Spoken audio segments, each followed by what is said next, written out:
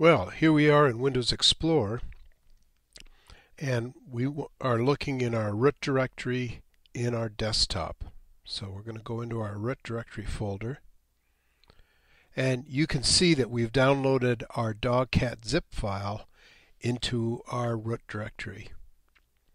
Now I want to get access to these files, so what I'm going to do is right mouse click on the folder and choose Extract All.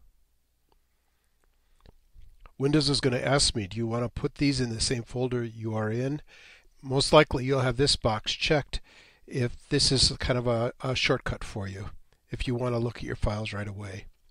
Click on Extract, and now you can see we have our compressed folder with a zip, and here's our new folder of the uncompressed files.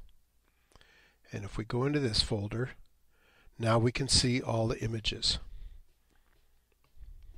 Just a reminder, we can look at it as a list, or we can look at all the details, or we can just look at medium icons and the cat and dog directory. We go back to our root directory. Again, all of these files are inside of here.